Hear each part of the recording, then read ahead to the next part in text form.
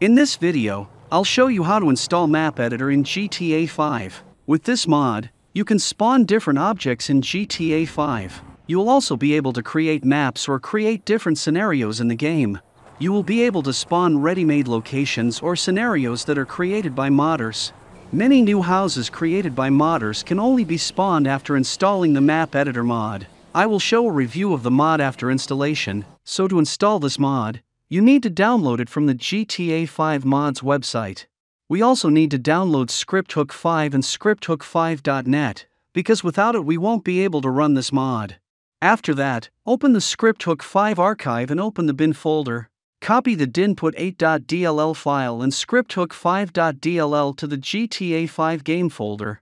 Next, open the ScriptHook5.net archive and copy all the files, except for the text ones, to the GTA 5 game folder. Create a new folder in the GTA 5 game folder called Scripts. If you already have such a folder, then you don't need to create it again. After that, open the Map Editor mod archive and copy all the files to the Scripts folder.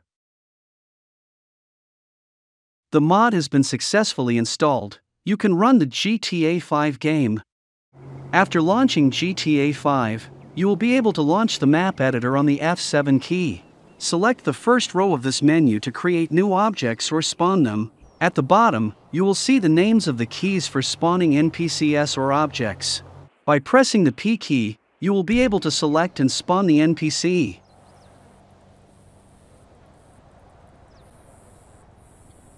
To spawn objects, you need to press the F key. There are a lot of objects in this mod, so use the space key to find them.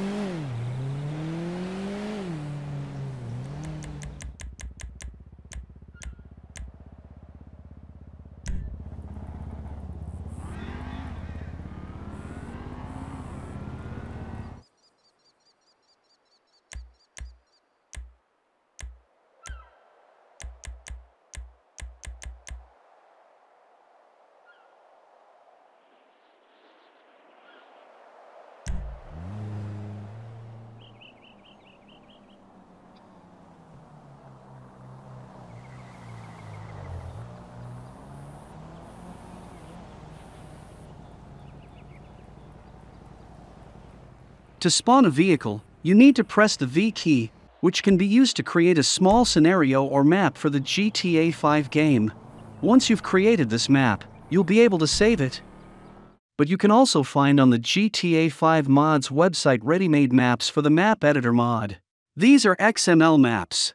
To install them, you need to copy them to the GTA 5 game folder or to the Scripts folder. After that, launch the Map Editor and select the downloaded map.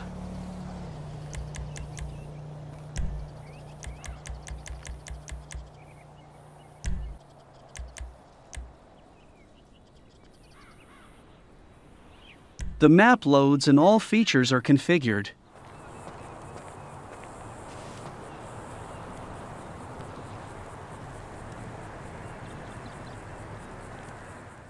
Some NPCs may be hostile, and in some NPCs you won't be able to shoot.